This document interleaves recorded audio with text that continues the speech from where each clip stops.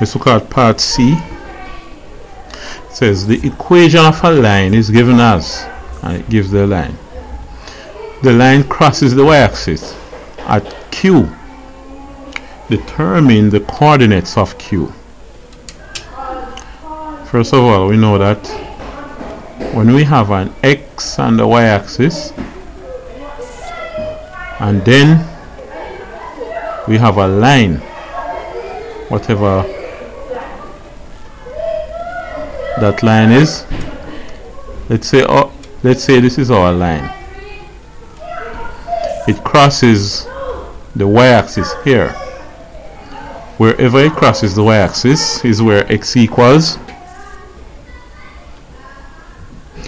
0. If you said 0, you would be right. Alright? So, it crosses the y-axis at 0. X equals 0. So we have y-axis, x-axis. Let's use this as our line. And it crosses right here. Alright? Now, when x is equal to 0, that happens at Q wherever it crosses the y-axis.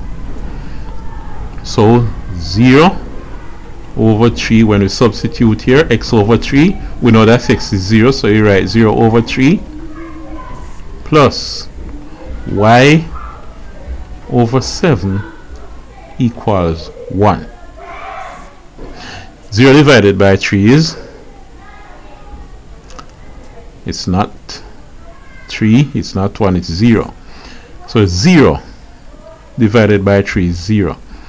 So y over 7 is equal to 1. So in this case, what is y? Work it out and you get? Alright. I can put 1 over 1 here, multiply both sides by 7. If I multiply by 7, 7 cancels 7 and leaves y alone. Then I multiply the right hand side by 7, so we see that y is equal to 7.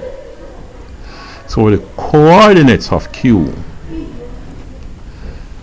are where x is 0, y is 7, so we can write it down like this: 0, 7. So 0, 7 would be the coordinates of Q.